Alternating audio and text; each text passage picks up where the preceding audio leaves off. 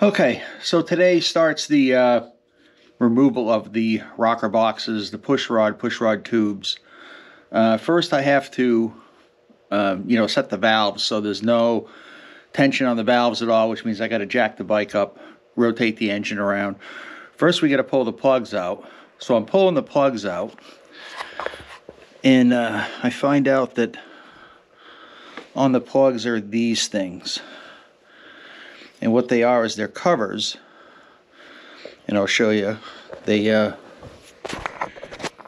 kind of go over the plugs like that, and that's fine, but you can't ever take these off and reuse them. They just don't want to come off. Now I'm thinking that really the dealer, or the shop that I bought this from, never actually changed the plugs. So you can see how rusty this plug is. I mean, the bike ran fine.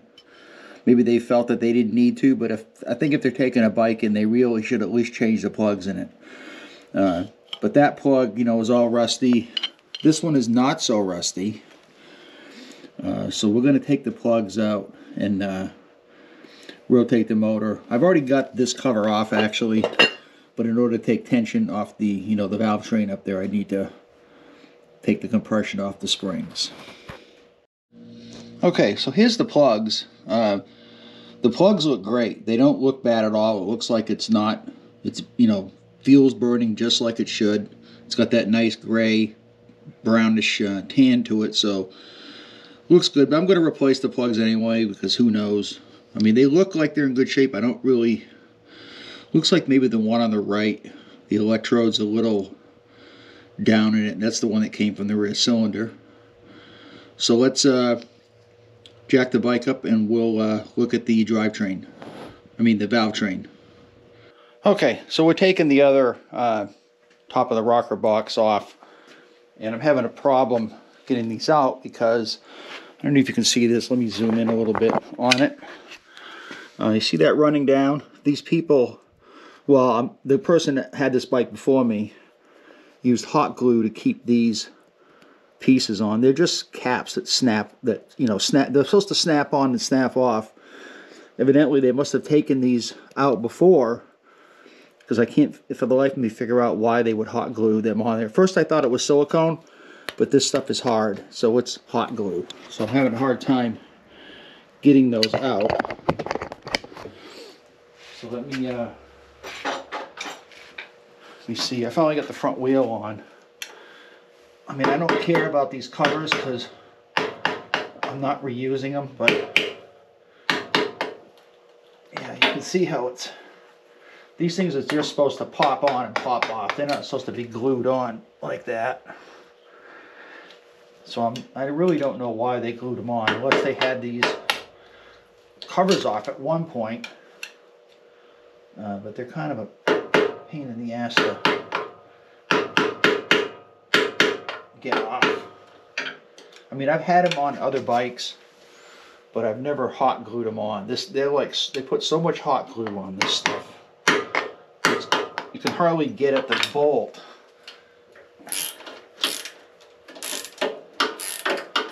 Now you're supposed to take these off in a certain order, but these just hold this top cover down. They really don't do anything, and I'm not reusing this cover, so it doesn't really matter. It's such a pain in the ass. Okay, so we got the other cover off.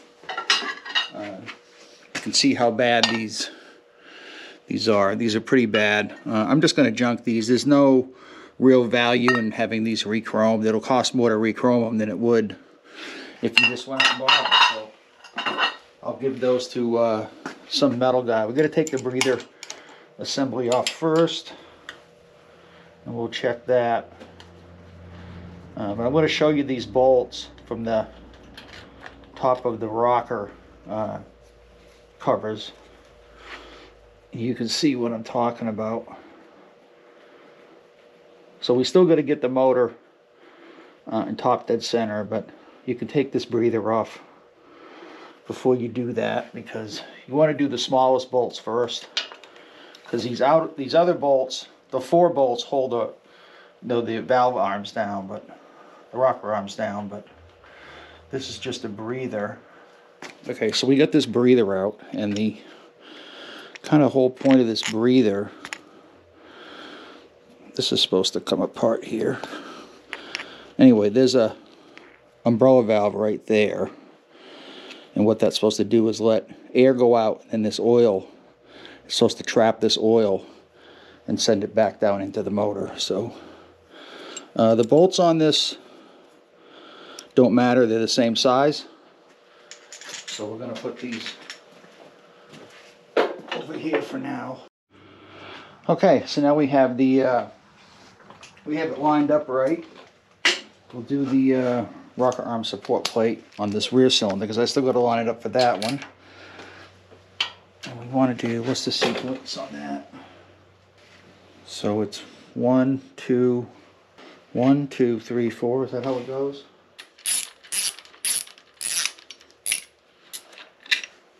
So let me show you the bolts for the top of the rocker. You can see hot glue on all these bolts, which is, I'm not sure why you just didn't go out and spend 80 or 90 bucks that those covers cost if you really want them, but instead they hot glued them on. So not very good. Alright, so let's we got the push rods off. So I think we can clean these up fine. I think we're just going to need the gaskets in the spring. I mean, might be able to get that off, but put a little Scotch-Brite on there and work on it a little bit. Should be fine. So we want to make sure that this end goes down. So we're gonna just leave that in there for now. Same thing with this. I want to take this out. Today we're going to save that for tomorrow because I've got some stuff to do tonight. So just thought I would show you the beginning part of the rocker replacement. We still got to take this off. This cover really is not bad. I could leave that on there, but what am I going to do with the cover that came as a set? It comes with the top and the bottom, so might as well put a new one on there. Not going to hurt anything. And we still got to put the tappet covers on, lifter covers. Got brand new ones of those, and then we'll take the other side off. So, all right, that's going to do it for today. Don't forget to subscribe, leave me some comments. What do you think?